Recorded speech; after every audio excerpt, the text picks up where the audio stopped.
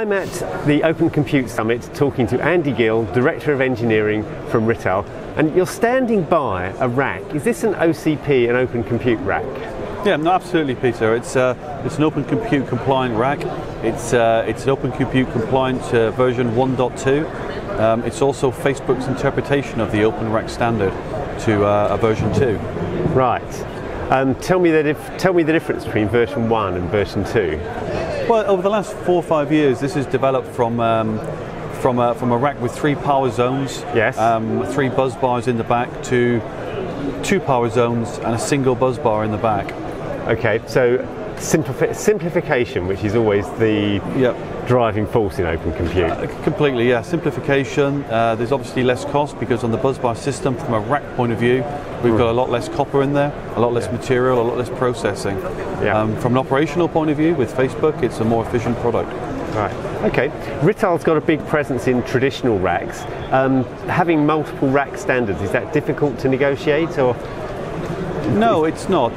This is a new rack standard, Open Compute compliant. It's not the traditional 19-inch, as you know. Mm-hmm. We have to do certain things. We have to ensure that not only are we meeting the Open Rack compliance standard, which is 21-inch, we also have to ensure that it's seismic required, requirements are met, and also we have to ensure that manufacturability, we maintain the quality that we expect from a Rittal product. So simply, no, it's not difficult to do. With the flexibility we have. Yeah. Okay. And in Rittal's business, how significant is the 21-inch rack compared with the 19-inch rack? Well, 19-inch is still the dominant rack. It still represents probably over 98-99% of our volume of sales. However, this has been,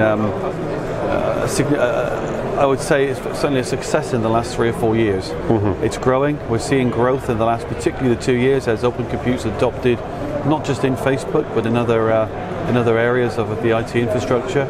Yeah. So whilst it's fairly low at the moment for us, we do see it growing and we see the potential. Yes, and in the context, that's amazingly rapid because the traditional rack's been around 40 years.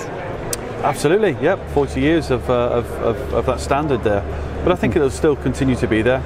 The Open Compute will be used in certain applications, and we'll stay along with the technology and still develop new innovations. Okay, thank you very much.